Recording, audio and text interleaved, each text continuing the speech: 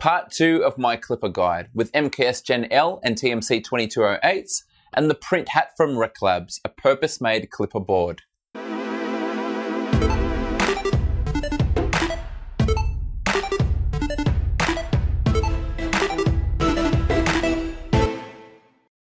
Previously, I made a guide on setting up a special firmware named Klipper. It uses a Raspberry Pi to calculate the kinematics of the 3D printer, leaving the old mainboard as a slave to simply control hardware. The result is very precise stepper motor control, and that means vastly increased potential printing speeds. Last time out, we added Klipper to a standard Ender 3 board and got it working with a BL Touch.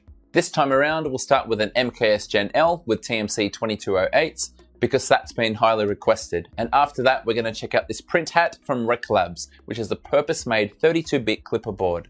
This one was a Patreon request, so let's get this video guide underway. So for this test, I'm running TMC2208s on X, Y, and extruder. I had a busted one, therefore I'm not using it on the Z axis. With Marlin firmware, I ran an M122 to verify that everything was connected properly. And I also plugged in a stepper motor to each axis just to ensure that everything was working properly. I then installed this mainboard into my Ender 3 using the wiring diagram from my MKS Gen L guide. And I wired up UART mode as described in my TMC2208 guide. Both of these are linked in the description. With everything verified, it was time to turn my attention to Klipper. So previously we followed these installation instructions, and fortunately we don't need to do all of that again. We do need to reflash our microcontroller because the standard Ender 3 board is 1284p based and our MKS Gen L has an ATmega2560. Therefore, we're going to repeat these middle steps to flash the microcontroller code to the MKS Gen L. So there's only one thing we need to change, and that's the processor model. And for an MKS Gen L, it's an ATmega2560. We can exit and save. As we have a new board, we need to find out our new serial port code. Let's stop Klipper. And then we're going to copy everything up to device equals. Paste that in. Highlight our device just above. And then right click to paste that into place. And now we can hit enter to flash the device. Finally, we can restart Klipper. Before we go any further, however, we need to update our configuration file. The MKS Gen L is ramps based, and if we come to the example configurations, we can see there's a generic ramps folder here. Now this has all of the correct pin mappings for the MKS Gen L, but if we simply copy and paste everything, we'll lose some of the custom things we've already set up, such as BL Touch, as well as Pressure Advance. So what I propose to do is to come through bit by bit and overwrite the specific lines so they have the correct pin mappings. So these first 5 lines set the pins as well as the step distance, but we can see that's the same. So let's copy that, highlight the same 5 lines and then paste over the top. And now we'll move down and continue to do that section by section. In a second, you'll see I have a repeated line in the Z section, and that's because I have a BL Touch set up. I'm going to delete this line so I only have the correct line remaining. Please see my part 1 video if you need further explanation on this.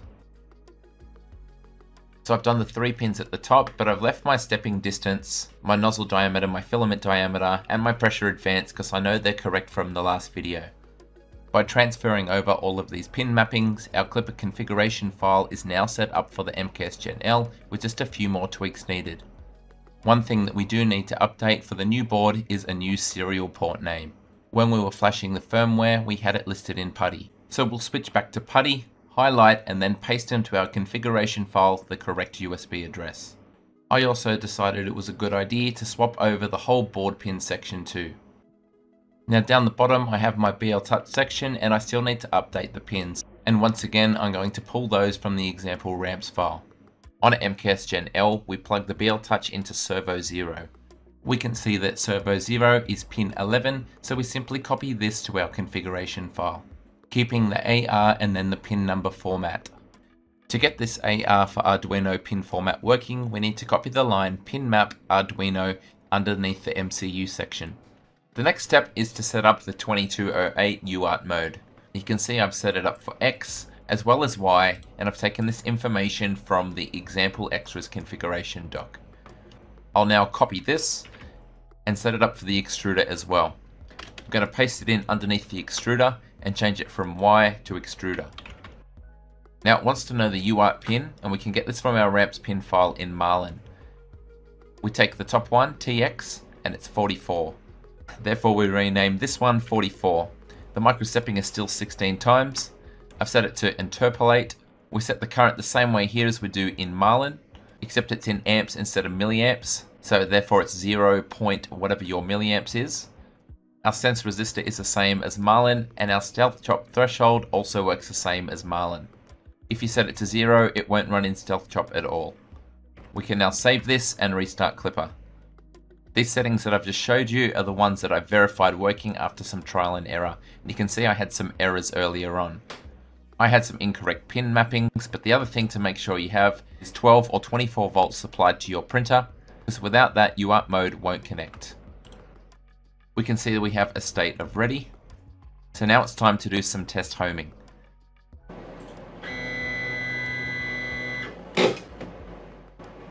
Now I had the problem there where the Z and X axis were in reverse. So to fix that, we come to the direction pin and add an exclamation to the front of it, which will invert it. We can now save and reload the configuration. The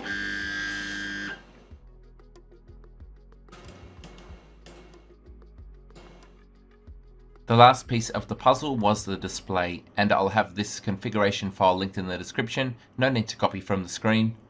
With the MKS Gen L, you need to slice off the tab on the connector, and then you can rotate it around 180 degrees, plugging it into expansion 3 on the LCD and expansion 1 on the mainboard. And for me, that got everything working the way it was with the factory Ender 3 mainboard. So that's the MKS Gen L out of the way, and it is running, but it could do with some optimization.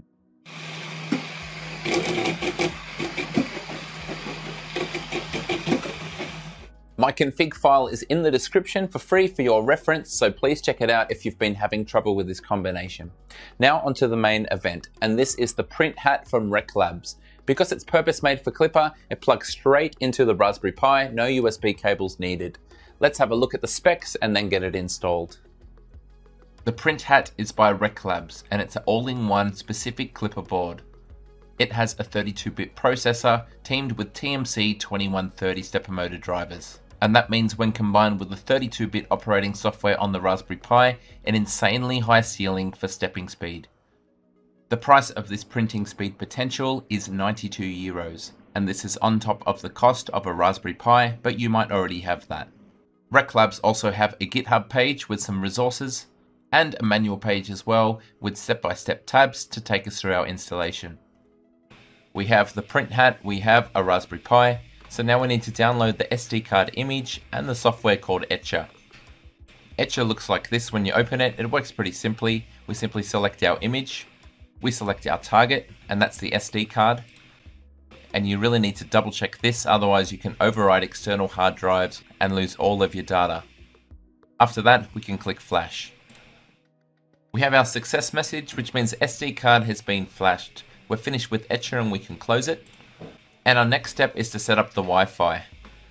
When you reinsert your SD card, there'll be a drive called boot, and we're looking for a file on there called octopi.wpa supplicant.txt. We find and uncomment these lines and substitute in our Wi-Fi details. At this point, I chose to assemble the Printhat with the Raspberry Pi. The Printhat fits on top of the Raspberry Pi, plugging into the end GPIO pins, and then you use screws and the spacers to hold everything the correct distance apart. Back on our instructions, we can see that we need to insert a jumper and then power up the Pi for the first time to initialize it. We plug in the jumper on the header pins shown in the diagram, and then we use a nice USB connection to power up our Raspberry Pi. What we're looking for is the green light flashing underneath. We need to wait a couple of minutes until it finishes flashing, and at that stage we can power down the Pi and remove the jumper. After that, we're going to use the diagrams on this page, as well as the linked ones from the datasheet, to connect up our printer. Take note that all of the pins on the lower side here are the ones that take the positive, and all the black ones marked ground are the negative. Now the plugs on this don't actually match the Ender 3, and you can see if you want it to match perfectly, it tells you what mating connectors that you need to buy. As you can see, the standard plug just wasn't going to fit in, but I had a hack just for this video, and that was to use a screwdriver to carefully pry up the plastic connector, and then I could plug the connector from the Ender 3 directly onto the exposed header pins. Now this is only a temporary measure for this test. I quite like the power connectors for this board. They've got screw terminals, but then they can be plugged in and out, making them quite convenient. This means that the wires from the 3D printer go into the screw terminals on the male end of the plug, and then it's very easy to insert them and remove them later on. The plugs for the part cooling fan as well as the thermistors will plug into place if you remove the base connector. For the end stops, they will plug into the pins without any modification necessary. It wasn't long until I had most of my wiring in place, but my final wiring had a little bit more than this. This diagram is in the description and is a result of my final wiring including the BL Touch. I expected to have to break the trace to put it into 3.3 volt logic, but as I was still powering it from 5 volts, it seemed to be perfectly happy with the 3.3 volt signal coming from input-output pin 6. On the Wrecklabs GitHub, there's also a printable case. You need to decide whether you want a fan or no fan, and then print parts A and B. The two halves print without support, and it seems to be a pretty nicely designed case, but unfortunately, since I was doing my workaround with the pins, the case wouldn't quite fit over them, so I just had to have a fan wedged against it to cool the board. My kit didn't come with any heatsink, so please add your own for the stepper motor drivers. When I powered up the Raspberry Pi, I found that the Octoprint image was a few months old, so I needed to update that immediately. Klipper will give a status of ready, and that's because the board comes with a pre-made configuration file. Most of the pin mappings will be correct, but there's other aspects that you still need to edit to get them correct for your printer. You can see that the TMC2130s are already pre-configured, and there's also a commented outline if you'd like to experiment with sensorless homing. To finalize my configuration, I opened up the one that I had working for the MKS Gen L, and I copied over the important parameters. For instance, setting the correct min and max for each axis, and that sets the correct size for the printer overall. You also need to set things like the correct step distance for each stepper motor, as well as the type of sensor for the heated bed and hot end. Rather than go through all of this step by step, that would make for a very long video. You'll find a link to my configuration file in the description that matches the wiring diagram from earlier. After a bit of trial and error getting the correct configuration in place, finally I was printing again with the new Printhat mainboard. The TMC2130s gave me no issues like the 2208s on the MKS Gen L. This video is definitely a guide and not a test of Klipper and this mainboard, but I did print this large Charmander at 120mm per second. The extrusion is very consistent, but as you can see, my direct drive extruder is heavier and therefore there's some ringing consistently found on the print surface. But let me be clear, this is not the fault of the firmware or this mainboard. So that's another board running with Klipper and printing well. Before I give my final thoughts on this Printhat, I'd like to reflect on some great comments left on part 1 of my guide to Klipper. Minty Treebor tried out Klipper on their aging MKS2. They found it hard to set up from scratch, but they're now producing some of the best calibration prints they've ever seen, and the speed boost is really great for them. They would recommend it for anyone with older hardware looking for an upgrade. Ravi Karan P just quit Klipper because they thought it was too much of a headache. They describe Klipper as being the Linux of 3D printing, while Marlin is like Windows. Finally, Dark Nose Ghost. Klipper is not aimed at those new to 3D printing. Klipper is for those who would like to make their 3D printer the best it can be. Now, I agree with all of those comments. Of all the people that use it, they seem to agree that Klipper is a great way to boost your printer's performance and be able to print at really high speed without much reduction in quality. However, when you add features, you will need to be independent in referring to the config extras file, inserting the appropriate code, and responding to any errors on reload. Klipper is not for beginners, but if you can master it, you can achieve fantastic results. The Printhat is a neat solution to go with Klipper. Some of the docs do need updating, but I found email support was prompt and useful. The lack of easy support for an LCD is a bit of a sticking point for me, but I know you can add Touch UI plugin, and there's a video on that from Chris's basement that I'll link in the description. The only other thing is the price, and it's not cheap, but it's always up to each individual to decide if it's enough value for them. Now I've pulled it out of my Ender 3 for now, but I've seen enough value in Klipper and this Printhat board that I'm going to install it permanently into one of my 3D printers. I just need to wait for one that can print really fast so I can benefit from all of its features.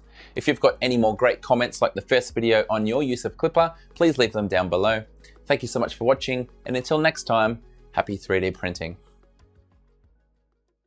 G'day, it's Michael again. If you like the video, then please click like. If you want to see more content like this in future, click subscribe and make sure you click on the bell to receive every notification. If you really want to support the channel and see exclusive content, become a patron. Visit my Patreon page. See you next time.